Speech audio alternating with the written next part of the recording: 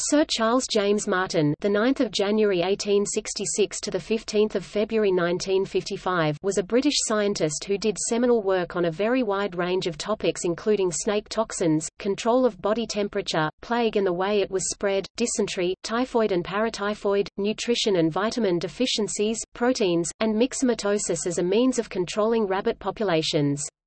He was a director of the Lister Institute of Preventive Medicine, serving from 1903 to 1930.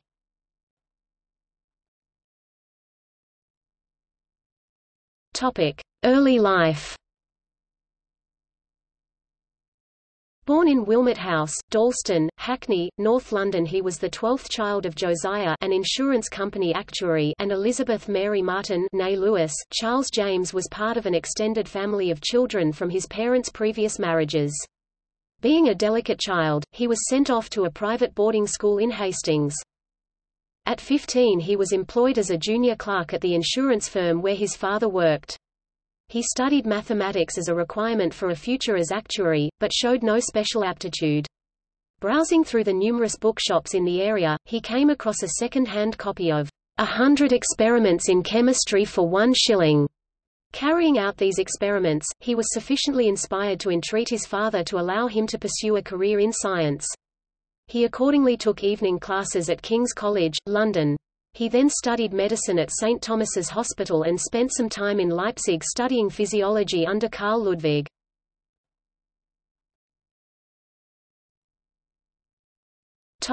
Career. In 1887 he was appointed demonstrator in biology and physiology at King's College. In 1891 he accepted a post as lecturer at Sydney University, before moving to the University of Melbourne as acting professor of physiology. He remained in Australia for 12 years, after which he returned to the UK to become the first director of the Lister Institute of Preventive Medicine. He was elected a Fellow of the Royal Society in 1901. His candidacy citation read, "During World War I he served with the Australian Army Medical Corps in Gallipoli, Egypt, and France as a pathologist with the rank of lieutenant colonel. After the war he returned to the Lister Institute until his retirement in 1930. He then spent a further 2 years in Australia as head of the Animal Nutrition Division of the Council of Scientific and Industrial Research in Adelaide. On his return to the UK he went to live at Roebuck House in Old Chesterton, Cambridge, which he equipped as a laboratory. During World War II it was used to rehouse the experimental animals being used for medical studies by the staff of the Lister Institute. He was awarded the Royal Society's Royal Medal in 1923 and delivered the Royal College of Physicians Croonian Lectures in 1930. He was knighted in 2015.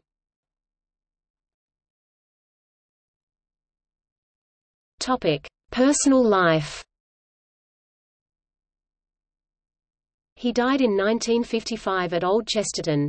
He had married Edith Cross, born 24 February 1860, died 2 March 1954, daughter of Alfred Cross in 1891.